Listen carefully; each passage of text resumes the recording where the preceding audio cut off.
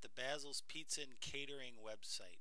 Basil's is located in Shelton, Connecticut, and he makes some of the finest pizza around town. This site is built using a WordPress theme, and I'm going to explain to you why that is. Basil makes really good pizza, but he's not technically oriented and doesn't want to become a web programmer. One of the things that Basil does on his website is he gives you the opportunity to win a free lunch. You can click here and register for the free lunch, and then every week he posts who the free lunch winner is. This week it's Brian Thompson.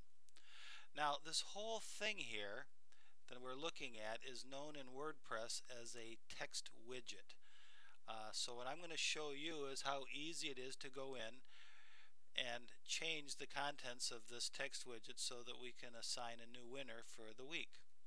So the first thing we need to do is log into the administration area. Down in the lower right hand corner there's a provided login area, so I just click on that, type in my username and click the login button.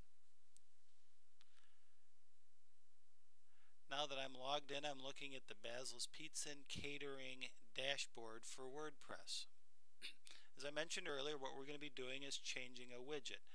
Widgets are stored down here under the Appearance tab, and so we click on Widgets.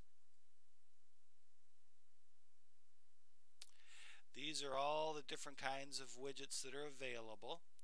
And over here on the right side are the installed widgets for this website, and we see that the top one here is this text widget, free lunch at Basil's Pizza. That's the heading that we saw on the website. So we're going to go in here and change the name, so I click on edit to open up this widget.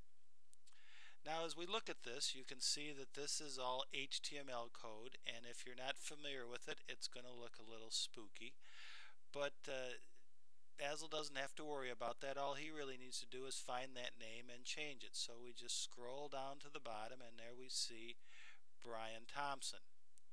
So I just put my cursor there in front, hit the delete key as many times as necessary to get rid of that name, and then I just type in the new winner of the week, who is Marie-Claire Abriola. So I've typed in the name there, and now I just hit the done button to show that I'm done editing this. And then the last thing I need to do is save the changes that I made, so I click on the Save Changes button. And I'm just waiting for my website to update, and it's done that. So my work is all done here, so I'm ready to log out. So I go to the upper right hand corner here, log out. And I'm now logged out of the administration area, and I can click on the Back to Basil's Pizza and Catering to check my work. And here we are looking at the website again, and we can see that the winner of the week in fact is now Marie-Claire Abriola. Come and get your free lunch.